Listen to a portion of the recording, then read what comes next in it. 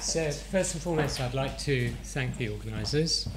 And today I'm just going to give you a little vignette about a personalised medicine approach, a view from blood cancers. So I look after people with leukemia, and we've been doing, I guess, personalised medicine in some form for about 30 years. So I'll just take you through a little bit of that. So of course there's a lot of emphasis on, so you can think of this talk as having some relevance to all cancers. It's generalizable, what I'm going to say. So there's been a lot of discussion in government about personalised cancer treatment. This was a parliamentary report from the Office of Science and Technology in 2012. There's been lots of stuff in the news about cancer treatments, revolutionising cancer care, and even the health charities are talking. If you go to their websites, on the Macmillan website today, there's a whole set of web pages on how your cancer care can be personalised in 2019. And drug companies, of course, are really into this. So this is, I just landed on the page of Roche. This is their opening page. This is personalised healthcare. And Roche is one of the biggest pharmaceutical companies in the cancer space. So why has this been an exemplar or a potential exemplar? And what are the issues here? So it's really set out in this report from the government. So there are lots of new diagnostic tests which are being used to predict, well, that's not entirely true, which patients respond to certain cancer treatments, and the provision of these tests is very variable across the country. And in fact, the Royal Colleges of Medicine in the United Kingdom are working to try and standardise this with NHS England and with the devolved nations. Secondly, the UK is part of an international research effort, and I would suggest that actually the UK has made a contribution to cancer genetics way out of proportion to its size as a country, mainly through the Sanger Centre in Cambridge. The whole genome sequencing program that led to the first human genome was then pointed towards cancer in a very focused way. And the Cancer Genome Project at the Sanger has been instrumental in unravelling the genetic basis of many cancers. And finally, there are emerging treatments, and we'll talk about that in the end. And the cost of these treatments is a real issue.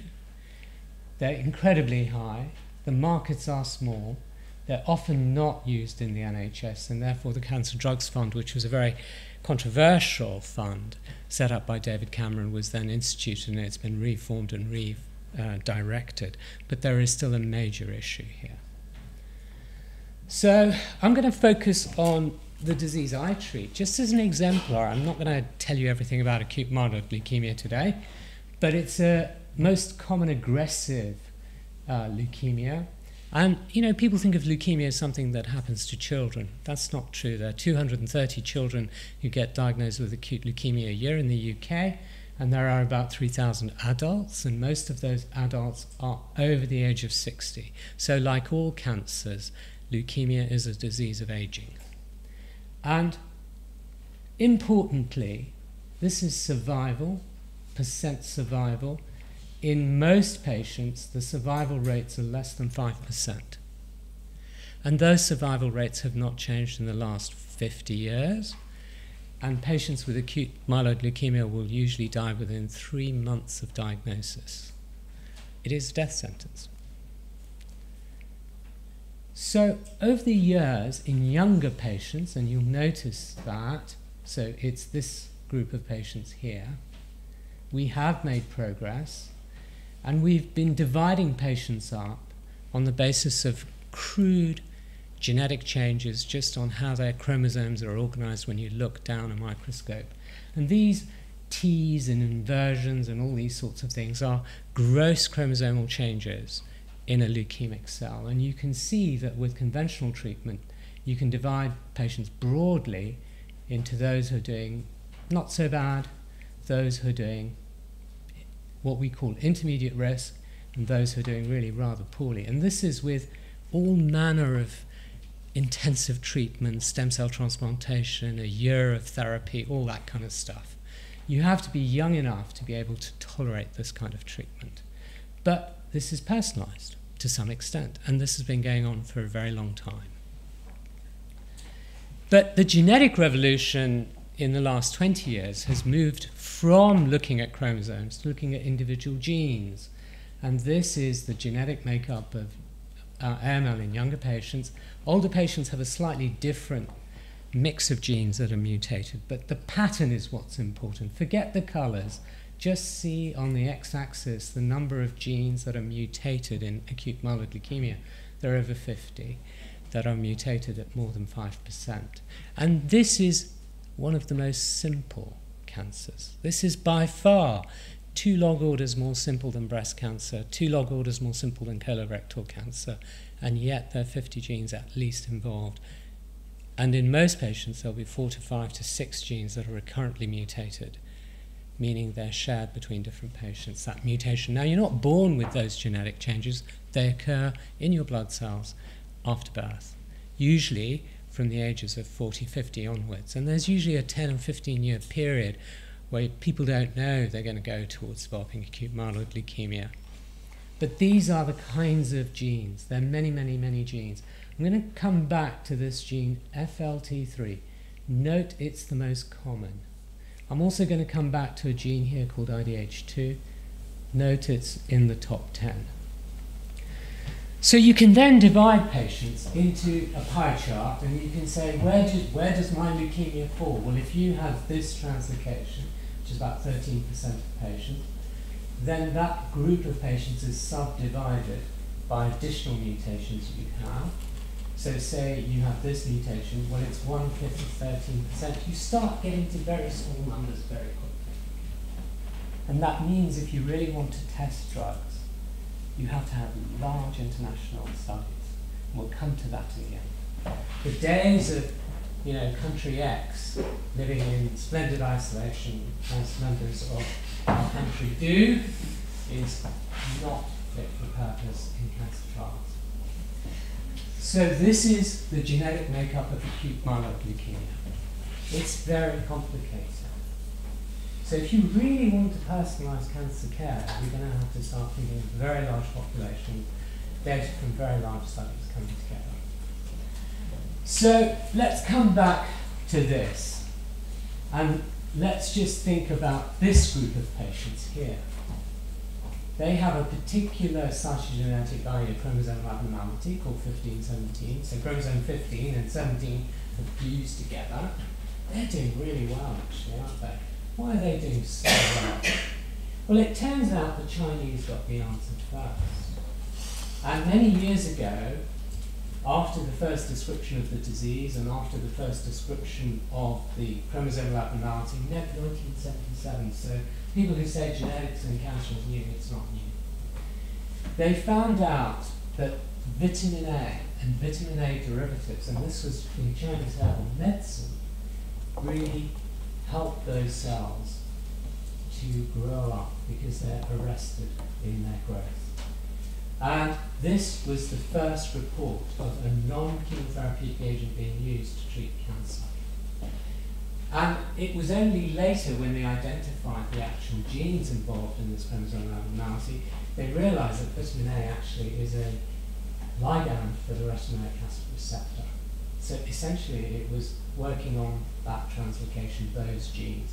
And then the chemotherapy regimes we were using, vitamin A was added to it, and all of a sudden, back in the late 1990s, this vitamin A derivatives become standard of care in our treatment regimens. Vitamin A. And then again, from Chinese reports, arsenic. Arsenic was found to be really helpful for this leukemia. And it specifically degrades the leukemic proteins in these patients. So now a combination of arsenic and vitamin A is the treatment of choice for this disease. Chemotherapy-free regimes. And now we're getting survival rates of 90-95%. If you make it through the first 2 weeks, you will be cured. Serendipity. Real serendipity. No big drug companies involved. Serendipity. So now we're here, 95%, arsenic atrophy frontline testing. We've gone from chemotherapy alone to vitamin A plus chemotherapy, improved vitamin A dosing, de-intensifying treatment, i.e. reducing side effects, and now adding arsenic in frontline therapy. So this is a totally curable disease now. Doesn't matter what age you are, doesn't matter if you're young or old. Very few old people will get this kind of leukemia. It's mainly a young person's leukemia. And that's why it's been such a revelation for us. And it really means we have to understand the basics of the disease to really understand how to treat it properly.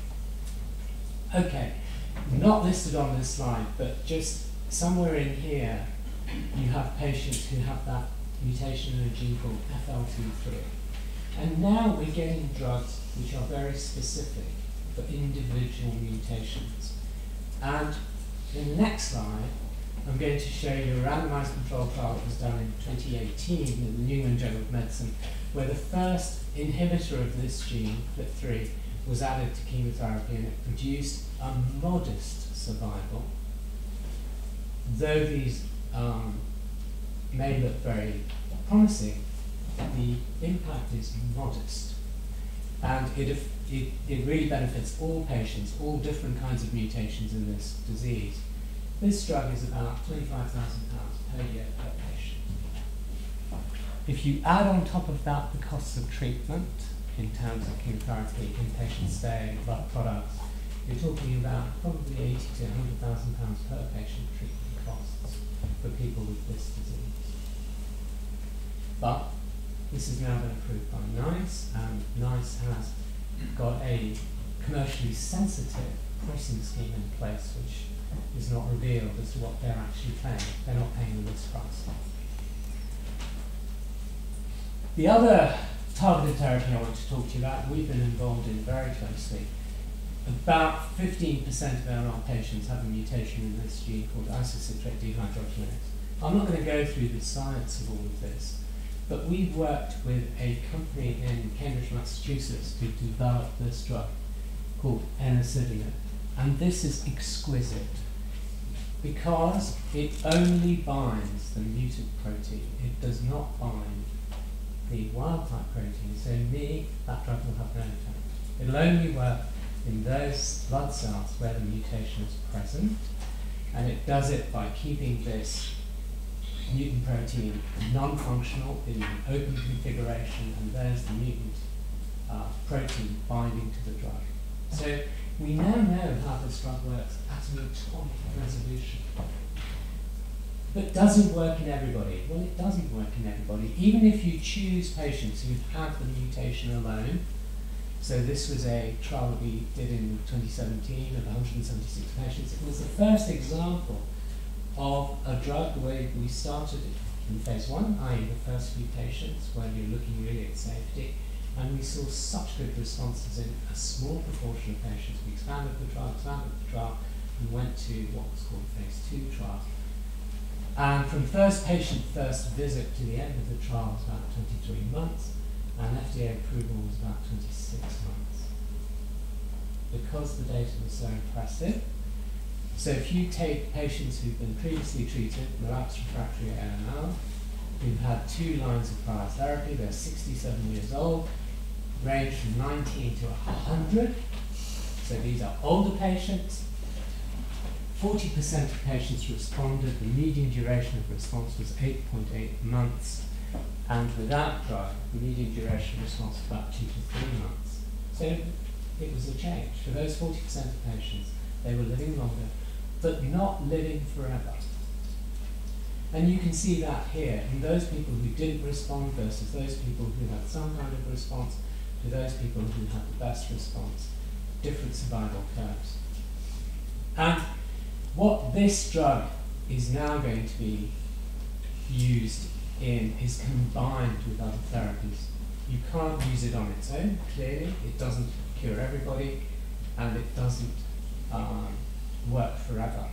So for the last 2 slides, I just want to tell you we're focusing really on this group of patients here, where the bulk of the disease is, and where I showed you that most of the patients really don't have a good outcome.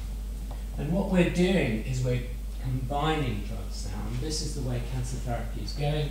In this issue of the New England Journal of Medicine, for example, came out today, for advanced metastatic renal cancer, 3 drugs have been combined.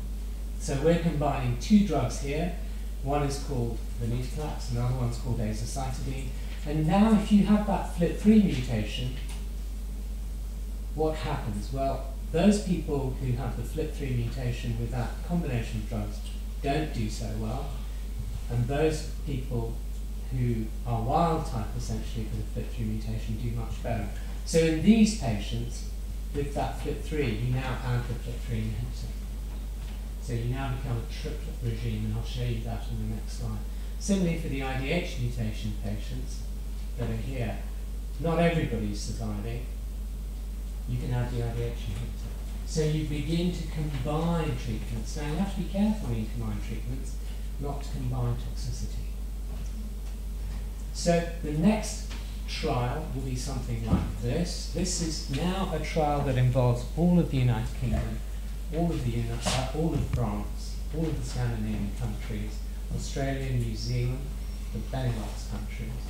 Oxford University will be sponsor, and if we crash out next week, it'll be the Berlin office of Oxford University that will be the sponsor, so that we can have EU sponsorship.